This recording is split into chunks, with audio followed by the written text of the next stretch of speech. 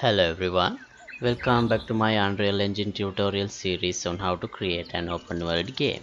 So today what I am going to show you is I'm going to make this host character slant rotate according to the slope of the ground. So as you can see here, now this character, the host character, is not floating on the ground anymore. His rotation is corrected according to the slope of the ground, like this. And yeah, that's what I'm going to do today. And as always, this episode is sponsored by these generous Patreons. Thank you very much for the support you guys are giving me. Alright, let's get back to work. So I'll show you how my current host looks, and I have placed these white boxes to clearly demonstrate the effect. So when I run forward like this, as you can see, even if I am on a slanted ground, my horse is like this. He's walking like in a complete horizontal plane, and when I am going down, that is also bad. So how can we fix this?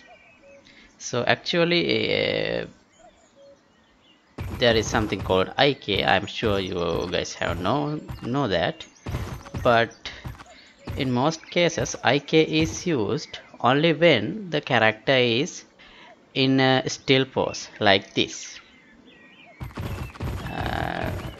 Those are the kind of examples I have seen. So I'm going to make this character fix the rotation of the character according to the slope of the ground even on the runtime. So first I'm going to focus on the runtime. Right. So for that, what can I actually do?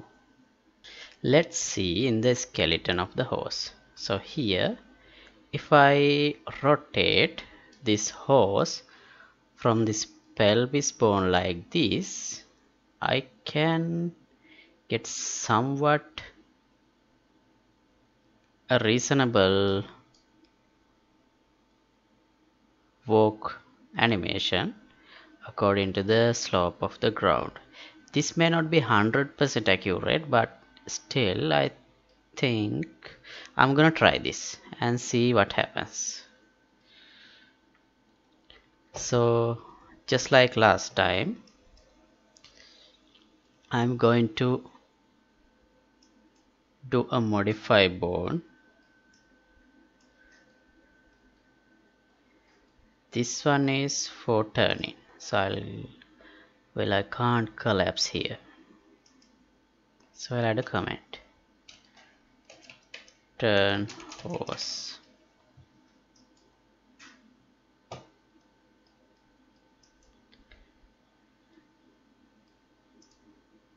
I can't collapse this to anything, not a function, not a macro. I don't know why.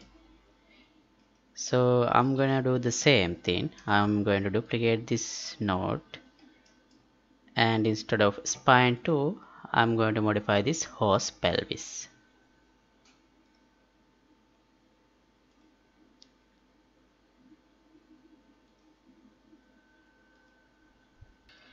And I can connect this like this.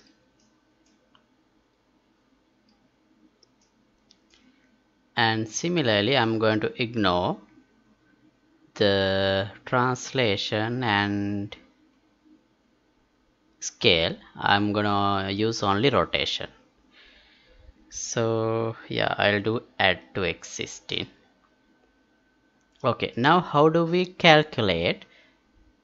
First I need to check which angle I should change. So let's figure out that. Let's add 30 here. Okay, not that one. So let's try changing X value.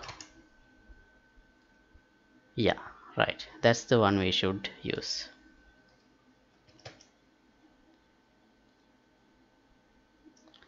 And right, so how do we calculate the amount of degrees that we should rotate? Let's go to the event graph and let me collapse this area. So this I'm using this part to calculate side speed and forward speed. So I'll collapse them. I can either convert them to a function or a macro, but for now I'll convert them to a node like this. Yeah. Right, where's the output of this one? Okay.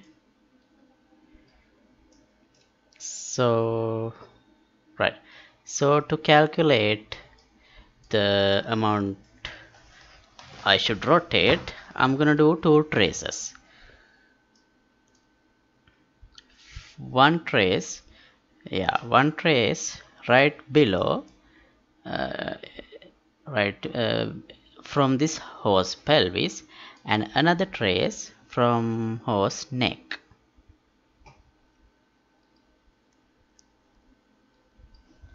Line trace by channel, maybe. Yeah, this should work. Okay, so I need the location of the pelvis. Get bone. Can I get the bone location here? We can do it like this: get mesh and get bone locate, get socket location, and the name is pelvis. Now let's first get the neck like this, and also I need the location of the pelvis as well.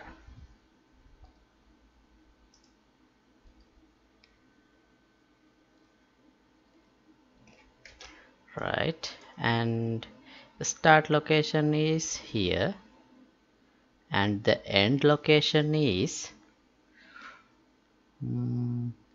this one plus some amount below, let's say 300.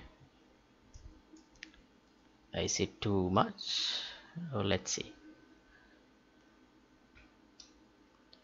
And end, and let's use the visibility, not the visibility channel,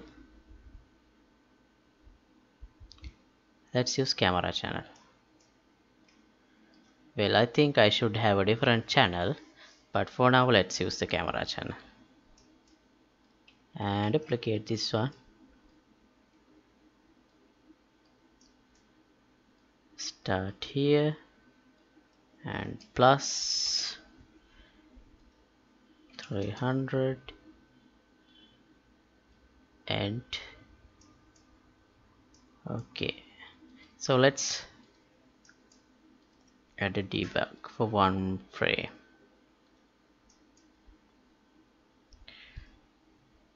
What's wrong? Okay. And I did one mistake. This should be minus 300, not plus 300. And let's check the debug lines to see if we get everything as we expect. Right, so we get the trace lines as you can see here. So yeah, now we need to find a way to find the amount of degrees that we should rotate using these two line traces. How can we do that? Okay, first let's expand them. and out hit location. Yeah, I'll get the two locations. This is the front one, right? Yeah, this is the front one, and this one returns the back one. So then I'll get a direction vector from front line trace hit location to back hit location like this. Minus and minus and normalize. So now we have a direction vector, and let's get the rotation of this vector that we get like this. Get rotation, no, rotation from X vector. Right, now let's promote this to a variable. Let's call it source ground slope.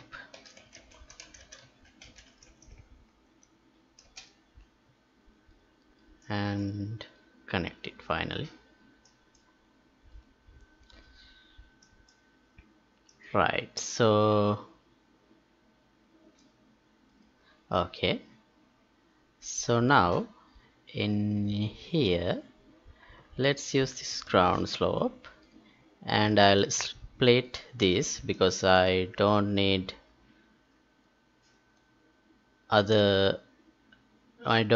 to modify this y and z. I only need to modify x.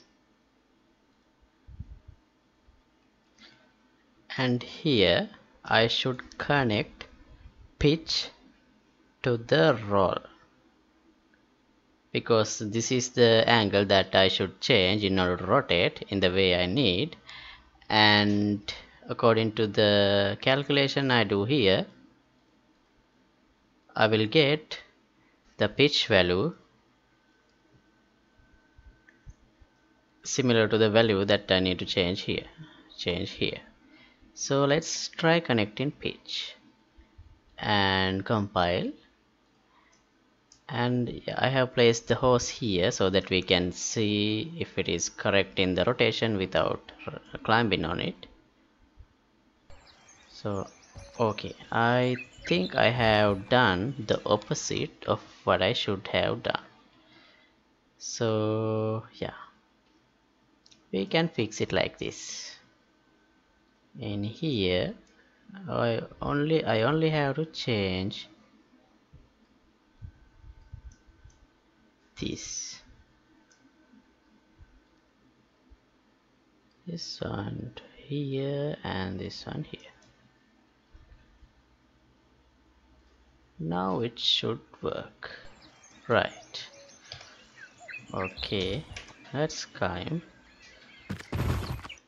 and let's I have put this print node just to determine what are the values I'm getting, so we don't need that anymore. And let's test this. Okay, so now the horse is correct in its rotation according to the ground slope,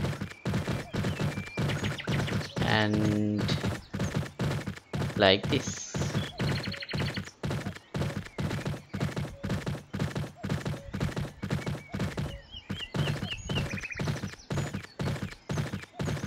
Now he is not floating on the ground anymore. Okay, so but still we have a problem here, and I'm going to address that also in the future. So here, this character, the way this horse stands on the slanted ground is not natural. There should be some kind of bending of legs, not just rotating is enough. And let's do that using iCase in future episodes. So for today I'll stop this here. And yesterday I updated the project files in my Patreon account, and if you like to support my work, you can get the membership of my Patreon club. I'll put the link in the description below. And right, see you in the next episode. Goodbye.